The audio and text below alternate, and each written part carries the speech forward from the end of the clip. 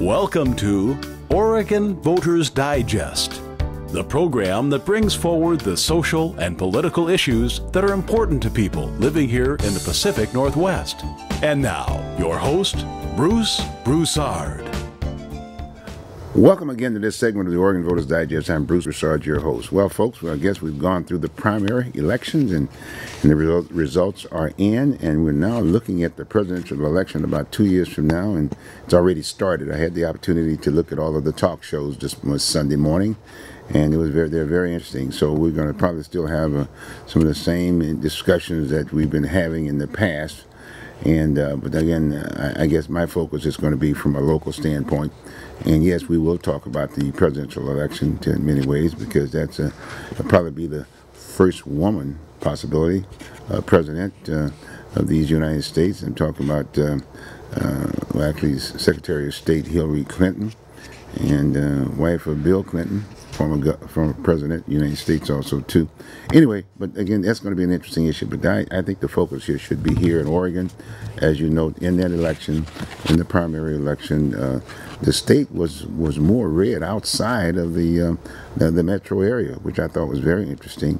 But yet and still, the Democrats took over both the House and the Senate, and also the governorship under Governor Kitzhaber, and we'll talk about that again on that whole issue aspect of it.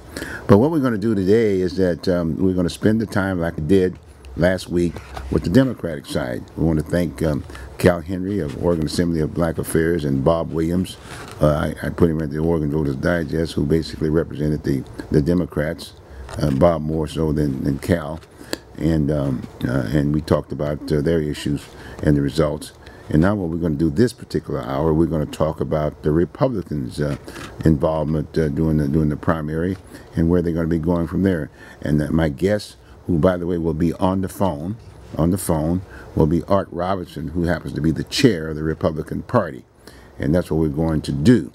So he's in Eastern Oregon, so he won't be able to be with us physically, but he will be on the phone. And the format then will be that the first half hour. We did a piece on Art. He was interviewed here by me, here in the studio some time ago, and sort of give you a feel for who Art is. And if you want to get the full interview, you can go to the archives of the Oregon Voters Digest and our YouTube. Go to YouTube, and you can look at the entire hour. But what I'm going to do now is that we're going to give you the first half hour of Art, the interview with Art Robinson, give you a little background of who he is and define his responsibility and involvement in the Republican Party. And then after that, we're going to take a break, and then Art is going to come on live via the telephone, and I will interview him in regards to the results of the primary, the second half hour. So that's going to be the format. And what we'll do is that before we get into the interview, I got a couple of announcements here. As you can see, I'm still wearing my poppy here on my lapel, and also my Vietnam hat. And again, I'd like to make the point to the vets, whether you are VFW, veteran of foreign wars, participate in any of those wars, or if not that, you were in the military, whether it be Iraq or whatever. You've got benefit, especially the old timers, especially those guys who a lot of times don't want to talk about this stuff or too proud to go in and seek their benefits. The benefits are there for you. Very, very important that you get out. And for those of you who are driving around and you see people holding placards out there on the streets, especially now in this cold weather and whatever, saying that they're a vet and they're looking for some help or a couple of bucks or whatever, I would suggest that if you are a vet, if possible, stop by, pick them up, take them down to the VA, maybe get shelter, and possibly they would be also eligible for some benefits. So do that. And for those families who have vets who have not gone to the VA, especially if they're veterans of foreign wars, please take them down. And if you're not, if you weren't veteran of foreign wars, but you had some incidents within the service while you served, you can be looking at possibly benefits. So please do that. There are a couple of contacts you might want to give them a call. You got NAV vets That's National Association for Black Veterans, Inc. But they also will talk to anybody, any vets for that matter. And retired Lieutenant Colonel Linnell Brown is the VSO over there. And he can be reached at 503-412-4156. No, that's the fax. I'm sorry. 503-412-4159. 503-412-4159. They're downtown in the VA's building at 100 Southwest Main Street, the second floor. Okay? And the other is that if you want to support, if you will, the VFW organization, you can contact Commander Bruce Hall. Bruce Hall, he's the Peninsula PEP Post 1325. And you can reach him at 503-285-8468. 503-285-8468. And consider becoming a member of the organization. Again, consider being a member of the organization. Again, that's Bruce W. Hall, commander of the Peninsula PEP Post 1325. Okay, that's the announcement. So what we'll do now is that we'll go to the interview of the chair of the Oregon Republican Party, Art Robinson, and he'll sort of give you a sort of little background in terms of who he is and how he was appointed and the like. That's the interview. We'll do it now. Okay? Sit back. The Oregon Voters years. You're here on the Oregon Voters Digest. So anyway, we're fortunate not only just to have the chair of the Republican Party for the state of Oregon, but a true American. You know, I mean, just go right down the line. Very refreshing person or whatever. Okay. So what I'm going to do, I'm just going on an interview. Art, how you doing? Okay, how are you? Welcome to the Oregon Voters Digest. Thank you. It's a privilege to be on your program. Fantastic, fantastic. Well, look, Art, you know, before we get into the politics of the matter, the first thing I want to do, I want to share with my viewing audience just who is Art Robinson. Okay, well, let's do that. What about? How'd you get here? Is Oregon your home? Or what? Yeah, well, no, I came to the West Coast to go to college. I went to Caltech. I'm a scientist, a biochemist. And I work on biochemistry, and I work on the development of new tools for medical diagnosis, for the diagnosis of disease. And we have a research laboratory in Southern Oregon called the Oregon Institute of Science and Medicine. What does diagnose disease? What does that mean? Break it down for us. You don't feel good. What's wrong with you? Okay. And there are very advanced techniques you can use in chemistry, which we work on in order to determine the health of a person and what's wrong with them faster and more effectively. How long have you been doing this? I've been doing that for 40 years. 40 years? Yeah. Wow. And you started up in California, I guess? We started in California after I got out of school. I used to be on the faculty of UC San Diego. Oh, really? And then started a research institute with my friend Linus Pauling. And who was he? He was a great chemist from Caltech and also worked on medical things. So we worked together with that for a long time. And then when we came to Oregon 33 years ago, my wife and I and some of our colleagues started a research laboratory in Southern Oregon. So she was a scientist too in her own right. She was also a scientist. And then I've done a few unusual things. During the Cold War, I worked on civil defense, protection of people from the effects of war. I've worked on the issue of human-caused global warming, pointing out that the science is not consistent with the propaganda. You mentioned something else in that discussion about sickle cell. Well, what was that? That was the first molecular disease discovered. It was discovered by people I worked with at Caltech earlier than I worked with them. Sickle cell anemia is a disease of the hemoglobin molecule. It's genetic. One amino acid is changed. And this causes the red blood cells to crystallize, and the cell is distorted. And then the cells can't get down the capillaries. So that's where that sickle cell comes in. And it's called sickle cell anemia. The reason it became so prevalent is that although 1/4, if you have both genes for sickle cell anemia, you're very ill and you usually don't live a long life. But if you have one of the two genes, you're immune from malaria. So especially in Africa and other malaria-prone regions, people, even though parents, if each parent carried one sickle cell gene, 1/4 of their children would die at an early age. A half of them would be immune from malaria. And malaria was such a scourge that this kept the disease in the population. And it was discovered at Caltech in the 50s that it's the reason for it, that it's the hemoglobin molecule undergoes a slight change, the molecule that carries oxygen in the blood. But it was the first genetic disease truly understood, and very important in biochemistry. Are we still experimenting within that area? We're still experimenting. The diagnosis is easy. But it is a little expensive, so the kind of things we do could make the diagnosis less expensive. Oh, than really? it is. That you're doing now? Yeah.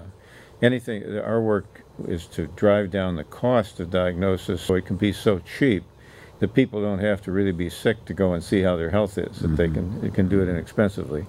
But also, the therapeutic advances in sickle cell anemia still go on. You can't change the genetics, but you can ameliorate the symptoms. And so people with the disease live longer and longer as a result of what's learned about how to deal with their problem. Yeah, in fact, and when I think about the reason why I asked you about that is here within the metropolitan area, they tend to identify that a greater number of the population are African Americans. Yeah. And you're constantly hearing the whole issue of sickle cell. This is because they lived in tropical regions where malaria was prevalent. In Africa, where Albert Schweitzer was, for example, virtually everyone at the hospital, including the doctors and nurses, had malaria. Malaria is endemic. And now malaria was eradicated in the United States with DDT and almost eradicated in other parts of the world until there was an environmental program against DDT, and now malaria has risen again.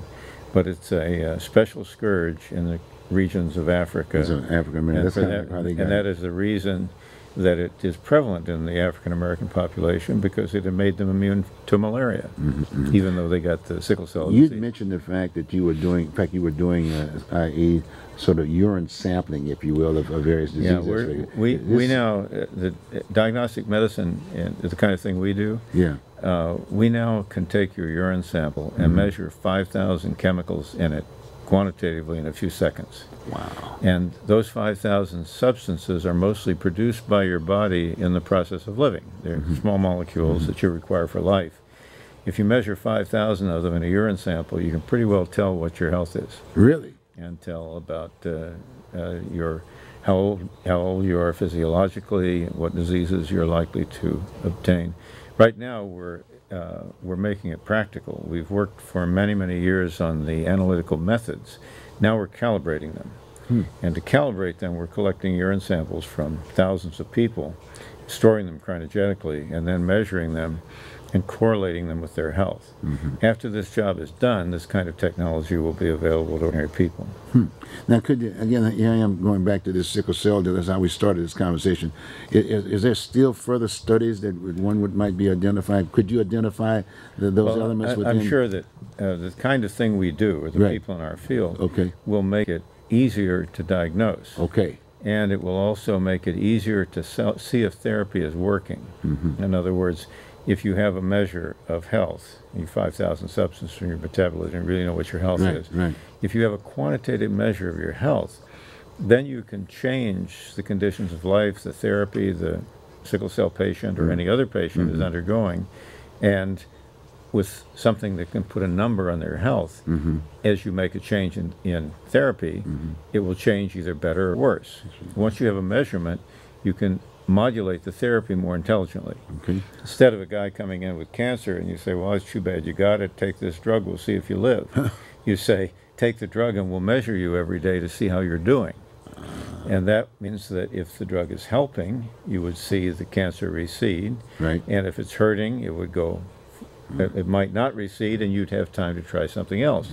So in sickle cell anemia, for example, there are, and I'm not up on all the therapies for it, but there are a number of therapies. If you have a quantitative measurement of the disease, other than the guy saying, well, I felt worse or better, which is not very quantitative, if you have a way of putting a number on the severity of the disease, then you can try different therapies and see objectively how they're doing. You don't have to wait a year and have the guy's health deteriorate terribly to know whether the therapy is working. You can find out quickly. So one of the things that our work's directed toward is trying to measure illness quantitatively so that therapeutic methods can be more effective. Okay, good. And who is this information for? We're a nonprofit research laboratory, so like university labs, we publish everything in the open literature. So anything that we discover, we publish in the literature for everyone. There are no patents or rights to anything we do. And then anyone can pick it up and commercialize it. So people like the CDC can... Anybody can use it. Anybody can use that aspect. So it's a lot of science develops that way, especially basic research in universities. And if you publish in the open literature, you give up all commercial rights, but the literature is read all over the world, so whatever you discover is more important because it's used more widely. Oh, that's interesting. Interesting. Well, now I take it then, and that's another thing that I was so excited about art here. As you see, I'm going down this direction. That you're open for urine samples, right, across the Well, board. right Anybody now, for that matter? your viewers may eventually get a request from us. Was that right? Okay. Yeah, we recently sent a request to everyone in Josephine County. Good. Okay. And we'll be sending some other counties. And before we're done, we probably will have sent a flyer asking people to participate in our Sure. project, everybody in Oregon. Oh, great, great, great. But that'll be done over the next year or so. Okay, good. Well, here, hopefully we've got that information. So when you out get to a request for a urine sample from us, okay. you'll know why. Is there a website that one can go to? And Well, you can go to the Oregon Institute of Science and Medicine website, but Okay. you don't go there to sign up to participate, Right. although you could. Right. I think the flyer's on there, and you're Right. welcome to participate if you want to sign Okay, up. so it's on that website. Yeah, yeah. Okay, good. And how's it named? That's oism.org, Okay. Okay. Oregon Institute of Science and Okay, Medicine. and it would denote, i.e., urine sample and. Well, then you'd see the project on to see the there. project on there. And you'd see a flyer about it. You'd see the flyer we're sending out. That sounds good. Okay. Well, you can see, folks, that article that I read in the Oregonian was very interesting. That's why I sort of targeted that particular aspect. There was another area that I was very interested in, Yeah. and the whole issue of the fact that your wife, I guess, had passed away, Yeah. and you talked about the education of your kids, the homeschool. Yeah, Talk about that. Well, I have 6. Well, they're young people now. Yeah, they're right, not right. children anymore. But my wife and I had 6 children. She was a scientist also. We worked together. Here in Oregon, you had them all. Yeah, and well, 2 were born before we came here. No, Okay. 3 before we came here. Okay. And she was homeschooling them. Mm-hmm. But she died when they were ages 1.5 to 12. So I had to continue the education, but I had to also make a living.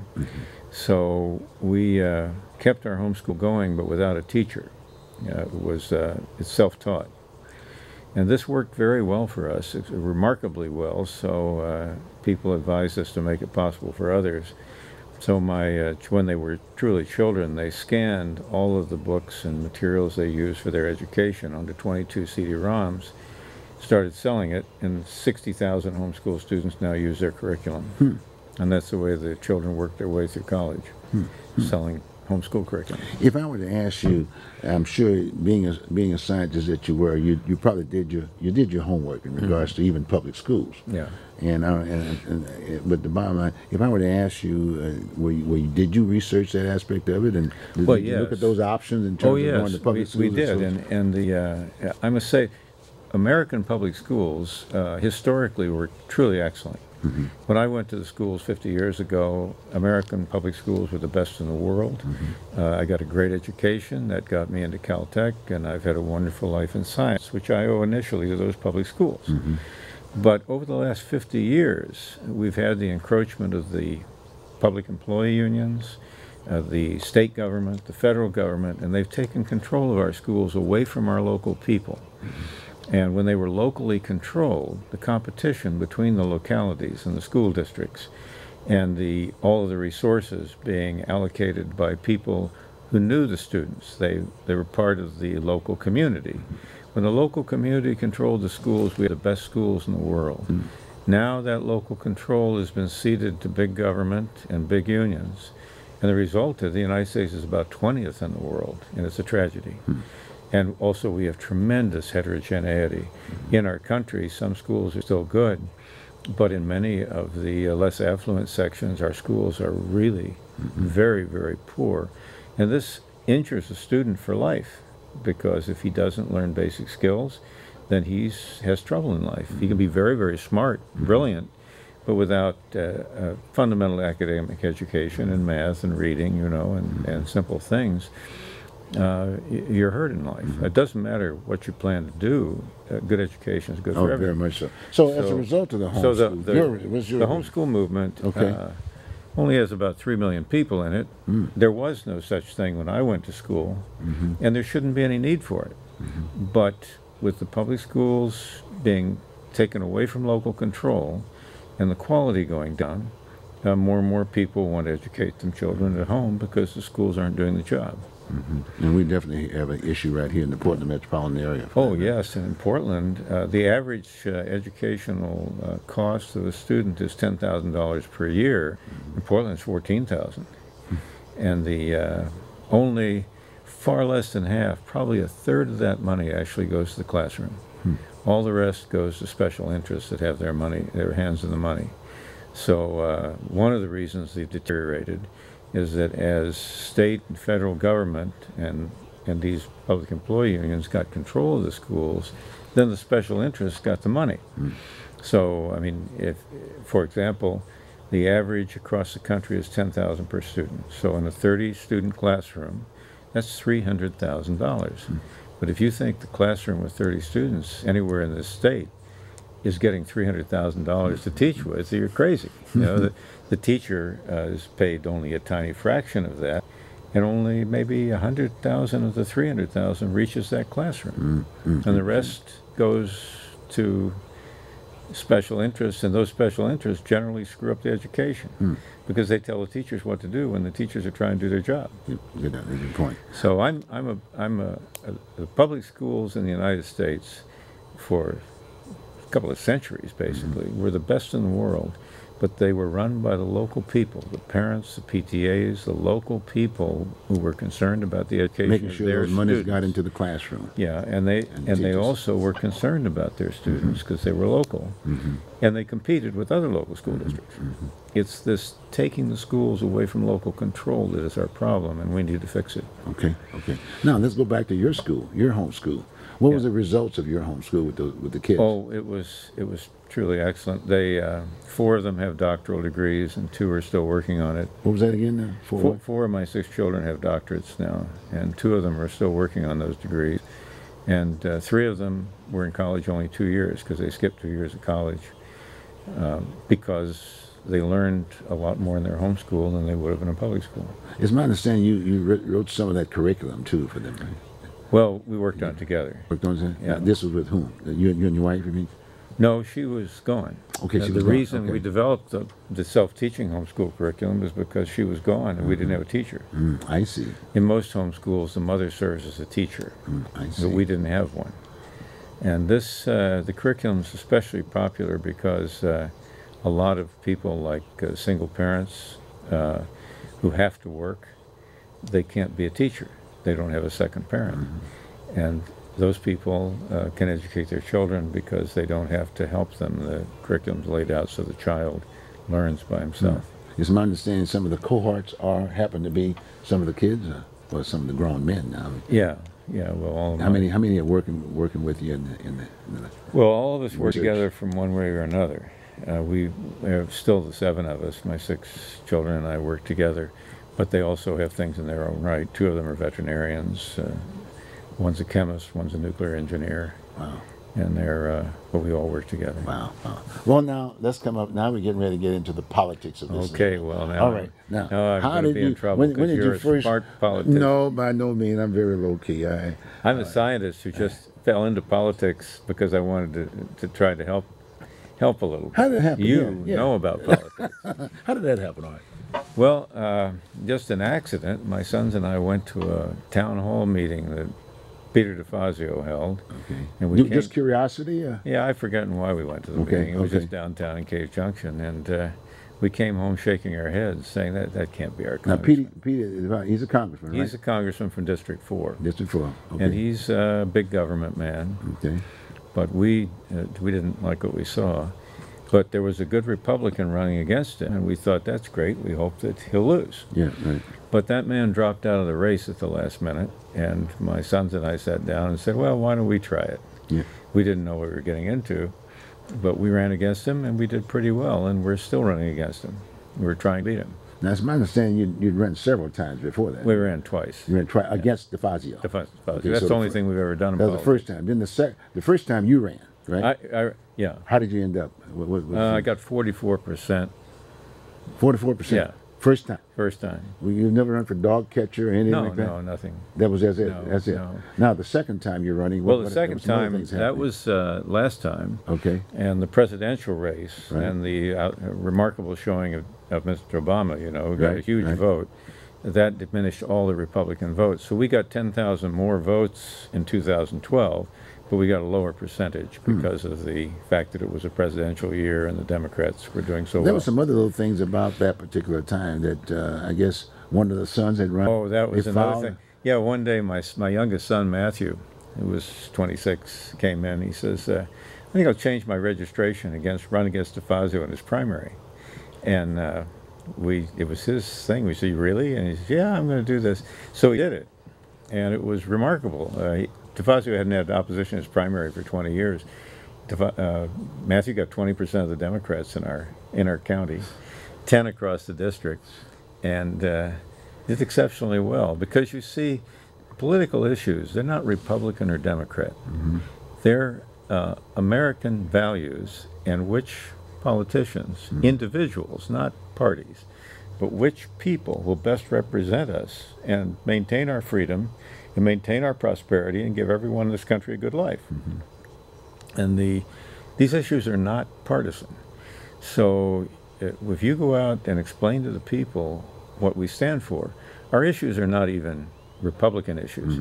They were codified in the Constitution and Bill of Rights. Before that, the American settlers, starting at Plymouth Rock, developed these. And in fact, they're in books going back to antiquity. They're in the Bible.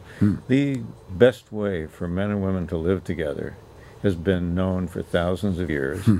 And we're just representing those values. And when you take those values into the electorate and talk about them, it doesn't matter what party they're in. We just had an election down in Josephine County where we won 4-1.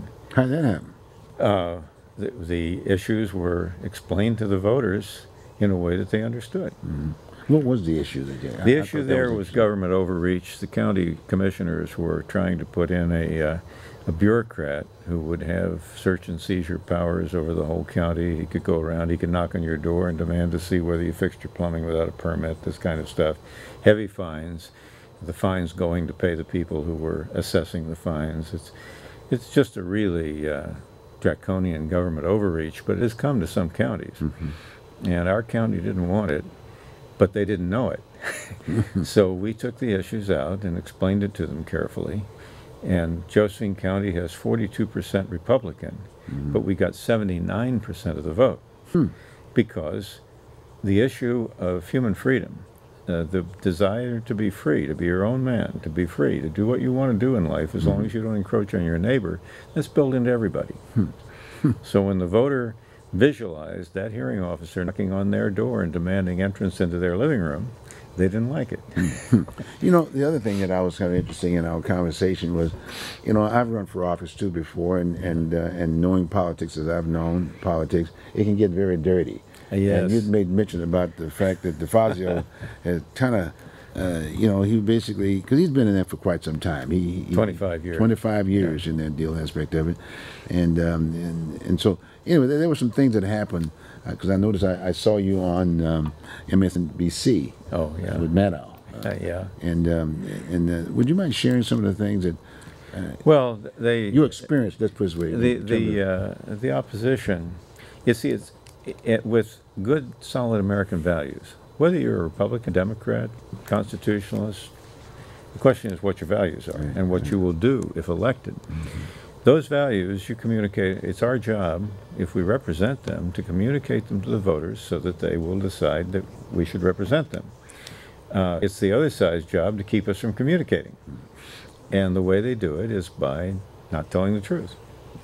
So I'm astonished. There's a sort of straw man in our district, and he walks around the district. He's a terrible person. He has all kinds of horrible characteristics.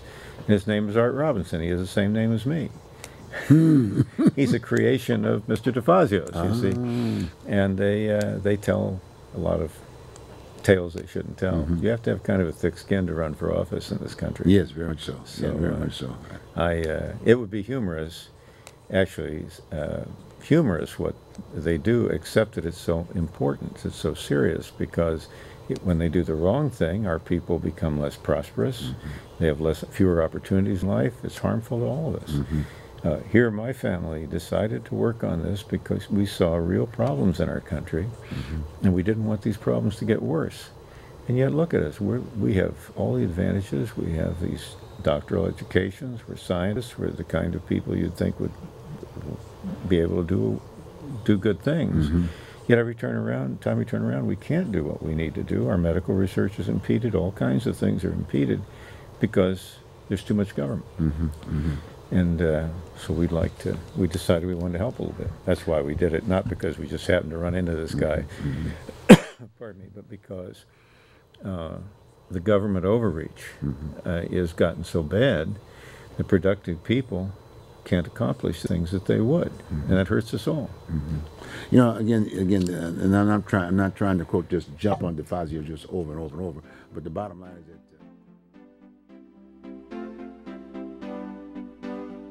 You are watching Oregon Voters Digest. This program can be seen again on these channels on these dates and times. Tell a friend.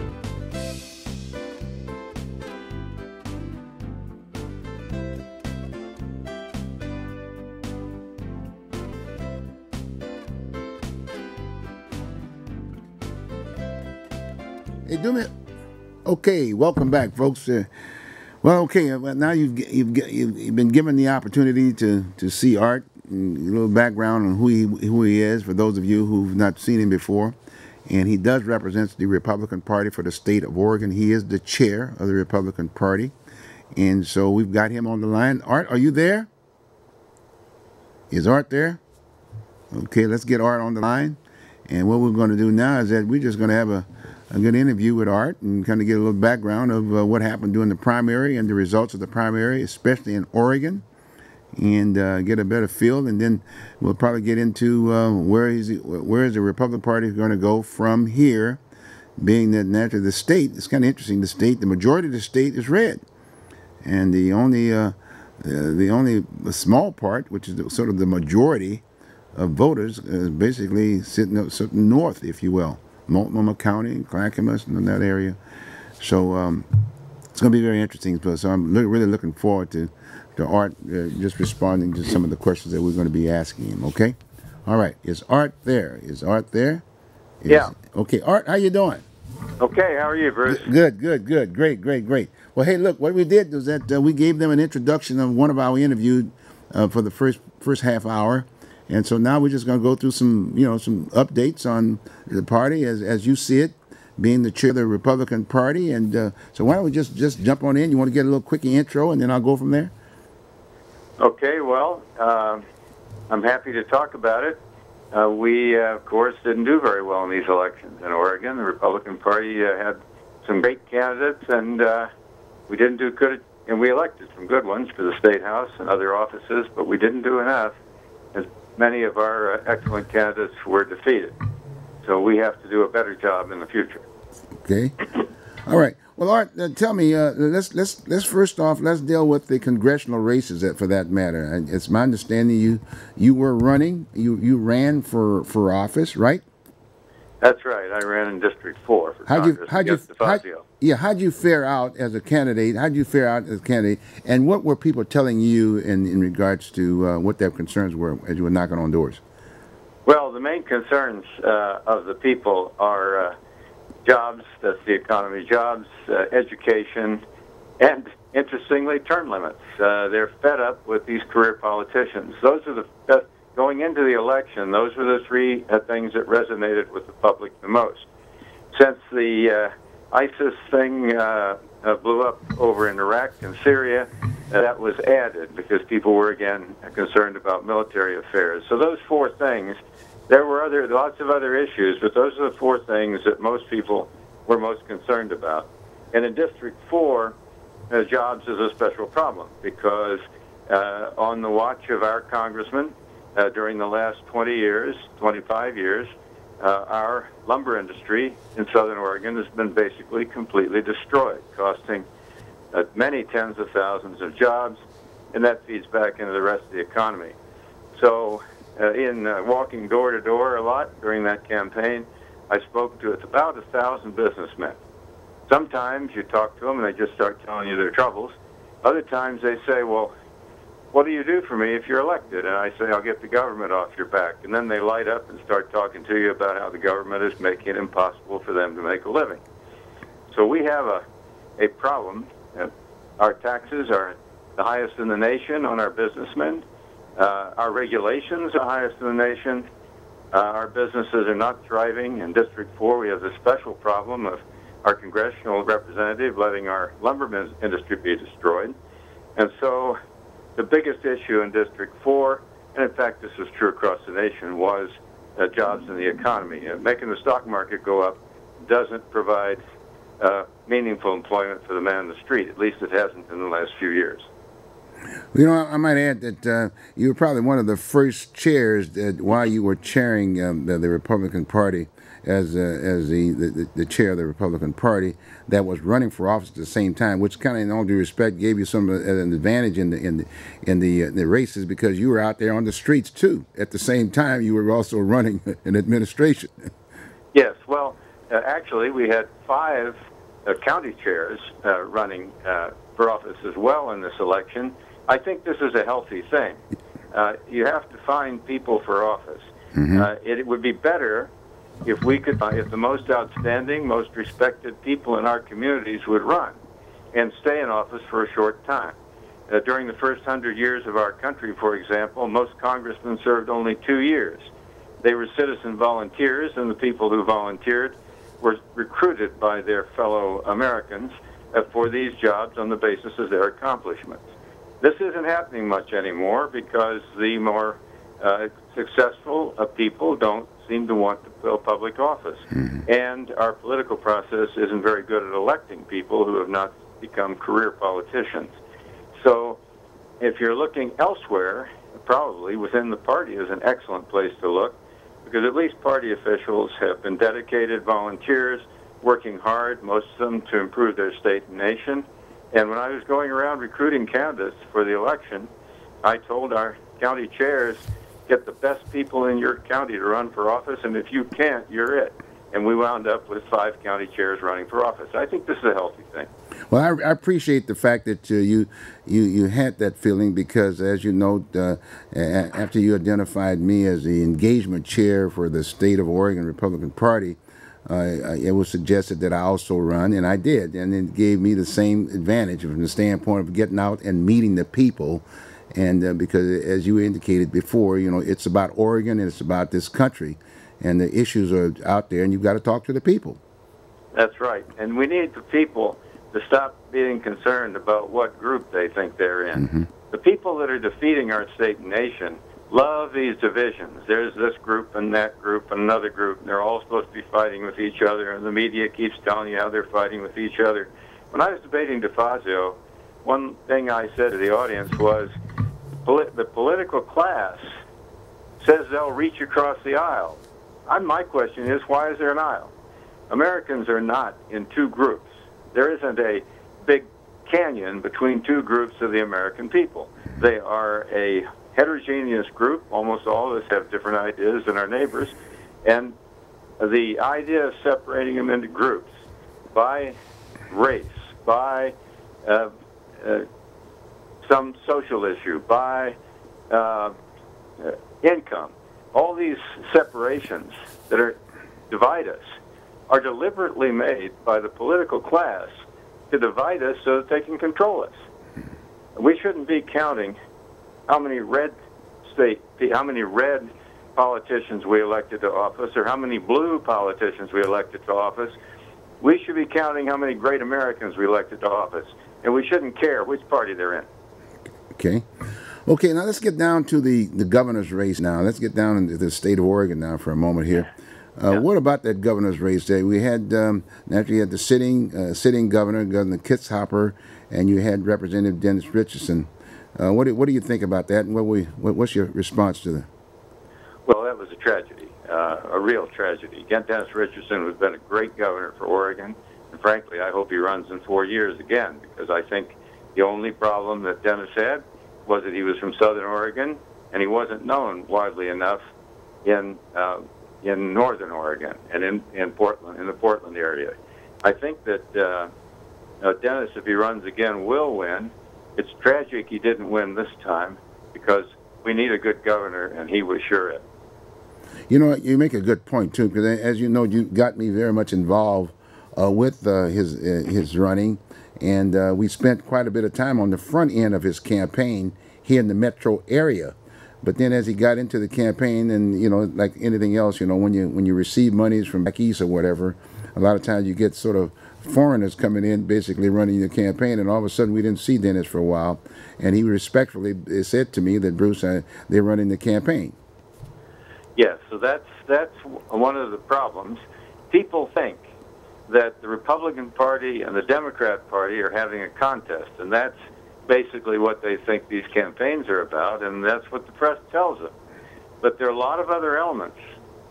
In the Democratic side in Oregon, the public employees unions are the main opponent to the Republicans. The Democrats are just a paid subsidiary of the unions. And in both cases, in both parties, the consultants are extremely important. These consultants make a lot of money on these campaigns. And once the campaign becomes really all-consuming, the last couple of months, and I can tell you the last couple of months of the congressional race is really something, or in a governor's race is even worse. The candidate's so caught up with doing his job that he can't plan everything, and he relies upon the consultants. If the consultants do a good job, if they make the right appointments with him, if they make the right alliances, they put him in the right place at the right time, that makes a big difference. But often consultants make errors along these lines. I know one error was made with respect to your group, and those errors are not the candidate's errors, they're the consultant's errors, because the candidate is by then, in the heat of the campaign, depending more and more on his consultants to make his schedule and his events and the things he does as effective as possible. I can see that. I'm sure you're going to probably respond to that in regards to the upcoming election. Because right now we're right into a presidential election. We got 2 more years, if you will. We'll be right back to the area, and folks will be running for Congress in other areas, right? Yeah, that's right. 2 more years. Okay. Now let's talk a little bit about again about the upcoming election. We got these 2 more years aspect of it. What are your plans, if you will, for the next 2 years in terms of where do we go? Where does the Republican Party go for this point? In Oregon? Yes. In the nation. Let's say in Oregon. In the nation, I think we're okay, nation, third. yes. Okay. Oregon's only 1% of the nation, and right. we just sit here and watch. But we don't have much say. But in Oregon, we do have a lot of say. And we've just got to do a better job in the Republican Party because we're selecting great candidates and not getting them into office. I plan to help with that in any way that my family and I can be useful. I don't know what that will consist of at this time. We're all looking at the election. The Republican Party is reorganizing at this time of year. The county parties and the state party have reorganization meetings and decide who the leadership will be for the coming 2 years and so forth. And so I don't know what our analysis will lead to, but I hope it leads to a better result because we haven't been doing a good enough job to win with what we have. Well, in all due respect, I'm not trying to butter it up or whatever, but I want to thank you for giving me the opportunity to participate. Because as you know, when we met, I was very impressed from the standpoint of how you identified my participation as an engagement chair as opposed to a minority chair of the party. That was a first, as far as I'm concerned, in the history of the party, or for either party for that matter. What was your rationale for doing that? Well, it just it's common sense. This business of dividing Americans by race is profitable only for the professional racists on both sides of the issue. The difference between a black man, a white man, or if you want a brown man, if you want to say, I'm not trying to, people aren't exactly those colors, but you know what I mean. Right. The differences between people on the basis of the color of their skin are just non-existent. They're just not different. We're all Americans. And this thing where there are separate groups is just ridiculous. It's ridiculous for the Republican Party to designate some person who's going to go over to the black community and say, oh, I'm here to outreach to you. We need your votes. This is ridiculous. What you say to that community just like you say to every community in Oregon, where are your candidates? We came here to make sure you've got great candidates from this part of Oregon so that they can run for office and win.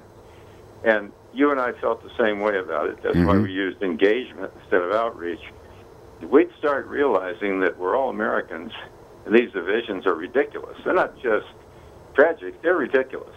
If we stop succumbing to these divisions and the people on both sides who profit from promoting these divisions, our country would be a better place, and we'd have a lot better politicians elected to office, too.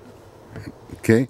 Another area that I'd like for you to respond to is that, because I know you've got background, you had major involvement in regards to education with your own kids and whatever, and the success you had in regards to educating them, sort of the homeschooling aspect of it. What did you hear on the streets about the education issues that we're having here in Oregon? Because trust me, in the metro area here, we got more failure than any parts of the state. I mean, besides the fact we got failure outside of this area too, but it's a major, major issue. What has been your response in regards to that? Well, what I'm seeing out there is of course, the people running the education system now who just promote what they're doing and ask for more money, but also a lot of Americans that know this isn't working, and a lot of them agree with the analysis I've made. I've been an educator all my life. I was a professor at UC San Diego, teaching college students and graduate students, and my family has worked in K-12 education and provided materials to about 100,000 students, homeschooled and supplements for public schools. But the thing is, 50 years ago, America had the best schools in the world, bar none. There was no competition. Those schools were locally controlled. The parents, the teachers, the community, and the students worked together to make those schools work. And the school districts across the country all competed with one another to have the best school districts and the best schools. It worked, and it was fabulous. Today, we have a political class that says we know your children better than you do. This class in Washington and in Salem is developing top-down education, one-size-fits-all, for all of our students and telling our teachers and communities how they have to educate their kids. And the result is, as you'd expect, America is about 20th in the world in terms of quality of education per country, and Oregon is pretty far down on the list in the United States. We have to get the government off the backs of our schools. Sure, they're public schools, and they're run by our local governments, but they need to be run by our local governments, not by these nuts in Washington and even in Salem who decide they're going to provide one-size-fits-all education and throw in a lot of social engineering and political propaganda besides. Okay. What about the economy? Can you respond to that? Because I know you're getting all sorts of questions about that piece, and what do you see as a solution to that issue? Well, that's pretty simple. Just to get the government off the backs of the businessmen. Small business generates almost all the jobs, new jobs in this country, and small business is suffering throughout the country. It's suffering for two reasons. One, it has the highest taxes in the world being paid by our small businessmen, and two, the government regulations are so onerous that it forces the businessman to waste a lot of the money he doesn't lose in taxes. This is happening throughout the United States. This, plus bureaucratic interference with the use of the natural resources of our country, has put us in a pretty bad position. And we've lost a very large part of our manufacturing base. Our small businessmen are suffering. And if we don't solve this problem, we're going to find out that we're second rate in everything else in the world, too. It's a very serious problem. And, of course, it's devastating to the millions upon millions upon millions of young people that are coming out of college and high school, and those that had jobs that have lost them. There are so many people in this country searching for jobs that just want to work hard, do something productive, and make a living, that can't because the government won't let them. And this has to be stopped. Mm-hmm.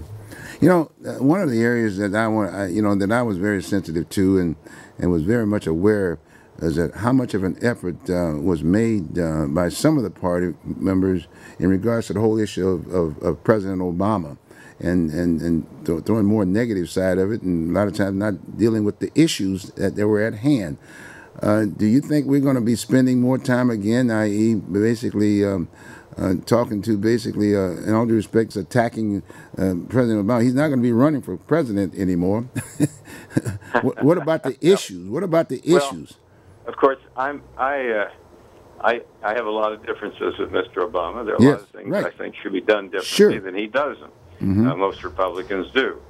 On the other hand, and I don't want to mitigate that. Right. I think he's incorrect on quite a few things. On the other hand, this government, the giant bureaucracy, the many of the structures, the career politicians, just endless career politicians looking out for their own good instead of others, is almost impossible for anybody to run. And you feel sorry for this man at the same time you disagree with him. It's very hard to imagine how anybody in that office could get anything done when Congress consists of over 500 career politicians that don't even want to solve the problems. They just want to get more votes on the problems. So at the same time I differ with this man, I also feel sorry for him because I don't see how anybody in his job could do the job. And that's on both sides of the aisle, by the way. It's not just Republicans. Oh, yeah. I'm not talking about just Democrats being into trouble. The career politicians on the Republican side are causing almost as much trouble. Okay, okay. So what do you think about the future of our party? Everybody's keep asking that question, and we get blamed for a lot of the negative side of the deal from the populist standpoint. Well, our party will have a future if it realizes that its job is to recruit great candidates for office and support them so that they can be elected. Now, that may seem simple to you, but there are an awful lot of people in the party that don't see that as the main goal of the party. Yes, I know. And if we run, if the Republicans run, the best candidate in a race, vote for him. If we don't. The Republican Party's job is to go out in the community, find first-rate people to run for office, and then get behind them and elect them, and, of course, have within it the professionalism to know how to elect them. That's all the party's about. And that's all it should be about. But we find that they're within the party, just like within the country. There are divisions and people with other agendas, and it's very hard to get all these people pointed in the same direction at the same time. My guess is that Democrats have the same problem. It's always hard to get Americans to do something in a unified way because we're all individualists. But the Republican Party has a future if it will find and nominate the best candidates in the country and be professional enough to get them elected. If it doesn't, it won't have a future if it doesn't do that. You know, I was going to ask you the question about the enthusiasm, and do you feel that some of the let's put it this way, some of the key folks in the party are feeling that enthusiasm about going the direction that you're talking to right now in regards to recruitment and this, that, and the other? Well, first let me say that there are many enthusiastic, hardworking Republicans in the Oregon Republican Party that are dedicated to just exactly what I just said. Good. And those people are to be admired. They did a great job. They did elect some candidates to office, and they worked their hearts out to try to elect the rest. At the same time, there are within our party people with an entirely different agenda, and they are troublesome for all of us. Okay. Well, I guess another thing, couple of things I want to ask you about also too. People are very interested in the whole issue of term limits, and as you note, the person you happen to run against, Congressman DeFazio, has been in there forever, so to speak, and like Blumenauer, you got Blumenauer. 15th term. What do you think about that? How do we deal with that situation? Well, the founding fathers.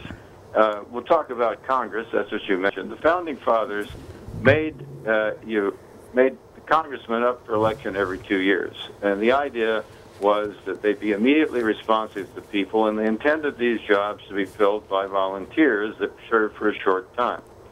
And for the first 100 years of our country, most congressmen served just one term. The average was just a few served 2 terms, not many. And that worked because basically someone who was admired and respected and trusted in the community would be not sort of recruited by his fellow Americans to run for office, and somebody else of similar qualities would be maybe recruited by somebody else. You'd have an election. He'd be there 2 years. That works. What doesn't work is career politicians. As soon as that guy's been in office long enough that he wants it, that he wants to stay, that he sees it as a career, then his values change.